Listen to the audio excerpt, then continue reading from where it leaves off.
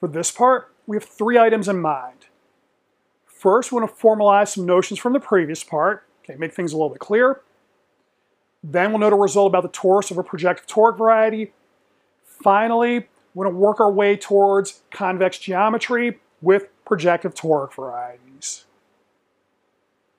Now, for the first part, okay, as usual, we start with the ring of polynomials and n+1 variables over the complex numbers. We have the notion of a homogeneous ideal. So here we're going to take finitely many homogeneous polynomials, take the ideal generated by those. With that, we can define a projective variety.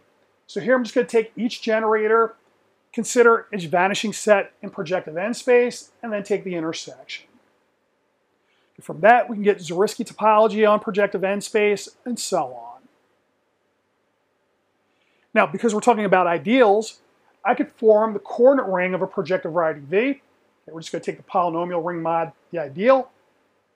And we should note, okay, constant functions, we can think of functions, but polynomials in general, we can't think of as functions on projective space. Okay, they don't have the right transition property, or they're not well defined on lines through the origin in general. Now, all of our items here have natural gradings. Okay, so on the polynomial ring, we have a grading by degree. That carries over to homogeneous ideals. Okay, so these are going to be graded by degree. And then with those, we can put a grading on coordinate rings, again, by just matching up degrees. Now, coordinate ring doesn't represent functions associated with projective space. So one way to make sense of that is to recall affine cones from the previous section. Okay, so recall, if I have a projective variety, okay, each point represents a line in affine space, so we could take the union of all those lines. And then that's going to give us an affine variety in the affine space. Okay, we'll denote that by v hat. Then the important fact is that the coordinate ring for v hat as an affine variety is precisely the same as the coordinate ring for v as a projective variety, okay, defined over here. So to see that, just note, okay, we're still using the same polynomial ring for both. The ideals are going to be precisely the same. Okay, so if I have a projective variety v, okay, if we vanish on a point, then we vanish on the entire line in the affine space because we're using homogeneous polynomials. Now, a little bit extra, okay, so for projective varieties, we also have the notion of irreducible. So same as before, V is irreducible if we can't write it as a proper union of 2 other projective varieties. And we don't have functions on projective varieties, okay, other than the constants if we only use polynomials. But instead, we can use rational functions, okay? And rational functions, okay, are only going to be densely defined. Okay, so they're not going to be defined at all points. So how do we get those? Well, the idea is we're just going to take rational functions as we normally would. Okay, we're going to take a polynomial over another polynomial. Here, to have these well-defined in projective space, we're going to have to use polynomials that are homogeneous of the same degree. So that way, if we multiply by a scalar, okay, what'll happen? Well, since we're using the same degree, the scalar comes out to the same degree, cancels out, and then we get the same value. So these are going to be well-defined on lines. Okay, now we know they're only densely defined, so the idea is going to be that G has to be non-zero as an element in the coordinate ring. Okay, and then the domain of a rational function is going to be the variety, and then throw away the vanishing set for G. Now, let's consider the torus of a projective toric variety and its character lattice. So we have our usual setup for x sub a. I'll have t sub n equal to c star of the n. We'll pick characters m1 through ms. That's our set A. We think of these as being exponents. And we have our usual phi sub a, which is going to carry our torus into c to the s. So that just carries t, okay, a torus element, to a tuple built out of our characters. So those are just going to be the exponents. Now, if I want the character lattice for the torus for y sub a, we're just taking the z span of a. So all I'm doing here is, okay, we take the coordinates for phi sub a, and we can multiply and divide at will. So that's just taking the z span of the exponents. For projective toric variety, for x sub a, we need to consider the relation between the torus for y sub a and the torus for x sub a. Now, torus for x sub a, we're just taking the torus for y sub a and passing the projective classes. Because the torus for y sub a has all non-zero entries, it's going to land in the torus for projective s-1 space, okay, defined by having all non-zero entries. We've already seen before, okay, for a character to be well-defined on lines, okay, under scalar multiplication, what I need is elements from ZA, but now I need the sum of the coefficients to be equal to 0. So that's what we're going to call Z prime of A. Now, proposition, we have our usual setup for x sub a. Z prime of A is going to be the character lattice for the torus for x sub a. And the dimension of x sub a is going to be the dimension of the smallest affine subspace of M sub r that contains A. Precisely, that's the rank of ZA minus 1 if y sub a is equal to the cone over x sub a. Otherwise, it's just the rank of ZA. Okay, so the first part just follows from what we said over here. For the second part, we note, okay, if we don't have this cone condition, we can force it by adding a row of 1s to the A matrix, which is going to bump this up by a dimension. So we'll get rank of ZA. Now, for an example, okay, let's take A matrix 1, 0, 0, 1, 1, 2, 2, 1. The Z span of A here, okay, of the columns is just Z2 because we have 1, 0, and 0, 1. For Z prime of A, what we'll get is, okay, we'll have, okay, tuples AB, where A plus B is equal to 0 mod 2.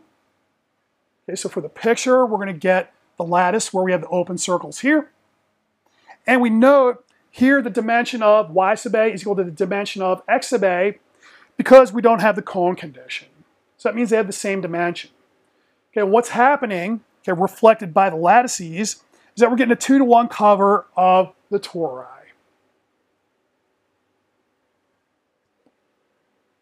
Now, to move back to convex geometry, we need to consider affine pieces of a projective toric variety. So we're going to take our projective toric variety, we intersect with distinguished open subsets. That'll give us a collection of affine toric varieties that have to patch together nicely. To begin, okay, we'll define the distinguished open subset U sub I. I'll take projective space, then we throw away all points whose ith entry is equal to 0. By our usual identification, we have that U sub I is isomorphic to complex s-1 space, so that's our affine space. And the torus for projective space sits inside of U sub I. Okay, so we'll call torus for projective space, that's all points with all non-zero entries. We have the torus for x sub a, is just x sub a intersect the torus for projective space, so that sits inside of x sub a intersect U sub I. That's going to be our affine piece in U sub I. This turns out to be an affine toric variety. Okay, so that's just the Zariski closure of the torus for x sub a inside of U sub I. Because it's an affine toric variety, there's more data that we want to note. Now, okay, we use our usual setup. So A is given as a set of characters M1 through MS. If I consider the image of phi sub a in projective space, okay, we're taking classes of, and I have chi sub M1 on T up through chi sub MS on T. And I can divide through by chi sub Mi on T, okay, where I is our fixed integer. So what we're going to get here, the Mi term is going to go to a 1, and then the rest are going to be quotients of characters, which are again characters. So this is going to give me another set of characters, which I'll call A sub I. So what do we do here? We're going to throw away, okay, the slot corresponding to M sub I, and then all other characters we subtract off an M sub I. So we're going to have a set with S-1 characters now. Okay, proposition. We have our usual setup for x sub a, projective toric variety. We have our A sub I as defined.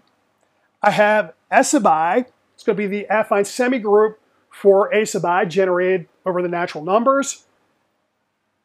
And we have our affine piece, x sub a, intersect U sub I. Okay, that's going to be isomorphic to y sub A sub I. And that's just spec of the algebra over S sub I, which we've seen before. let's check for consistency among the character lattices. So we have a projective toric variety. We have an affine toric variety inside of it with the same torus. So the character lattices that come out should be exactly the same. Now for the affine toric variety, we're just going to take the z-span of a sub I. For the projective toric variety, we're going to take z prime of a. And it's straightforward to see that these are exactly the same. So that checks out. Now let's consider patching conditions. So the idea is I want to take one of our affine pieces, intersect with another distinguished open subset, and then see what happens. So let's take x sub a intersect u sub I, and then I'm going to intersect with u sub j. So what we're doing here is taking the points of x sub a intersect u sub I, such that the jth coordinate is non-zero, or x sub j divided by x sub I is non-zero, and written as a character, we have chi sub m sub j minus m sub I is non-zero, as a function on the affine piece in u sub I. Okay, so this is definitely non-zero in the torus, but it might become zero when we go to the Zariski closure. To formalize things, okay, if I take x sub a intersect u sub I intersect u sub j, okay, I could write u sub I as spec of the algebra over s sub I, okay, and then to intersect with u sub j, we're just going to throw away the vanishing for the character. Now, that's going to be the same as, okay, if we take our algebra over s sub I and localize and then take spec. So with that, we're going to get the following set of inclusions. Okay, so if we start with x sub a intersect u sub I intersect u sub j contained in x sub a intersect u sub I. Okay, we have spec of the localization contained in spec of the algebra over s sub I. When we go to coordinate rings, we will reverse the order of the inclusion. And then this is going to correspond to an inclusion of faces and polyhedral cones that we've seen before. Okay, and then we'll say more about that in the next part. To make things less abstract, let's consider the concrete example of the rational normal curve C2. So this is a projective line sitting inside the projective plane. As usual, for A matrix, we have columns 2, 0, 1, 1, and 0, 2. From that, we build our phi A out of characters, and we can restrict to distinguished open subsets. So if we restrict to U1, okay, we're going to take our A matrix and subtract the first column off of the other two.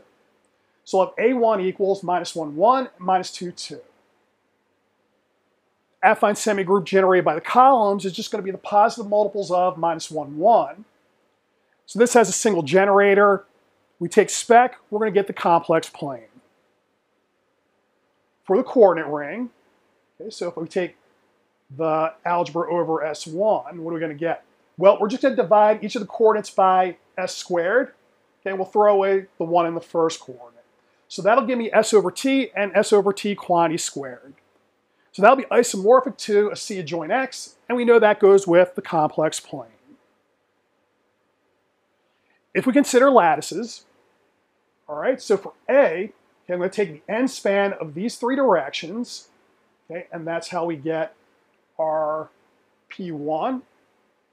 When I restrict, okay, I'm going to take each of these and subtract off an M1. So that's going to shift everything to the left by 2. We throw away the origin, and then we see that we're going to have, okay, well, this lattice now just has a single generator, as we've seen up here. And so we know that has to give us a complex plane.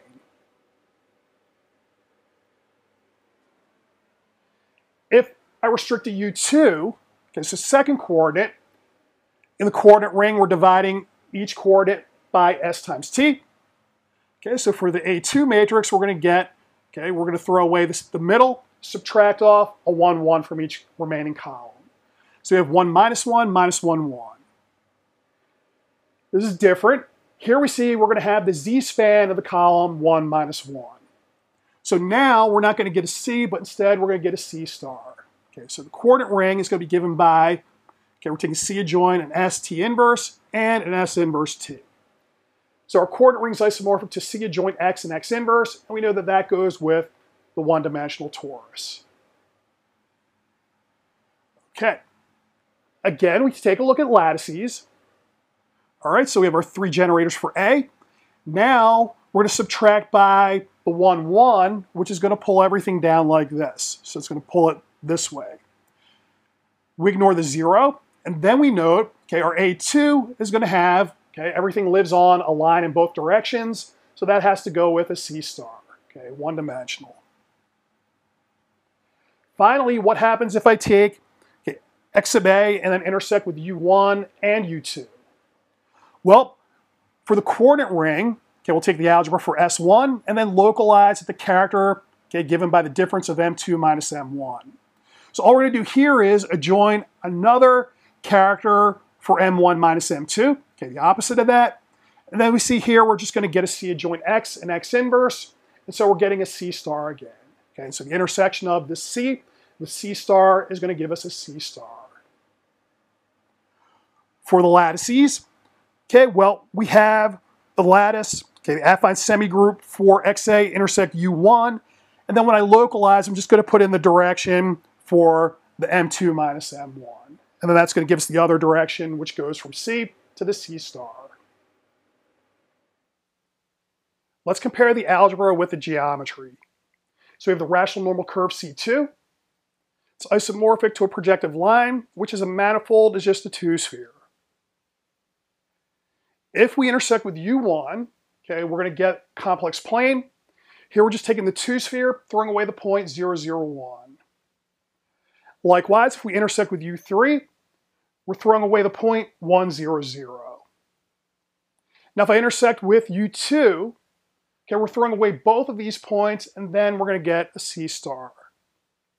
Of course, if we intersect with U1 and U2, we're going to get a C star, which agrees with what we had before.